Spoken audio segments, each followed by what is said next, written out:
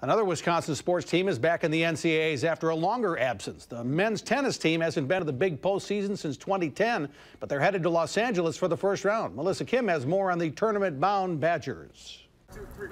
It's easy to be a Badger, that's for sure. Even easier for head coach Danny Westerman because, well, he went to school here and played tennis for Wisconsin.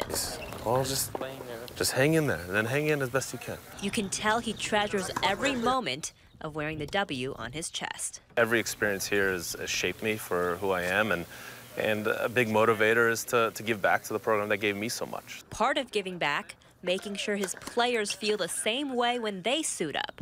And it all starts with doing everything with a sense of pride. You walk around with your gear on campus, and you got your Badger shirt, and everyone who's an athlete here, they all, I think, push each other. No doubt that this team is motivated, making a name for themselves on campus. You even feel it sometimes when you're walking around school. You kind of get the respect from other athletes. And across the country. All year I feel like we've been the underdog, like kind of teams I feel like have been overlooking us in the beginning, but now I think they know who we are. Before, people didn't really know much about Wisconsin, and now we're showing up to the NCAA. Building confidence not just to show up to the national tournament, but win it. These guys should walk in their confidence, should have some swag, and feel like, we should be able to compete with just about any team in the country. We're definitely earning respect on a national scale. We're not a team to be overlooked. In Madison, Melissa Kim, News 3 Sports.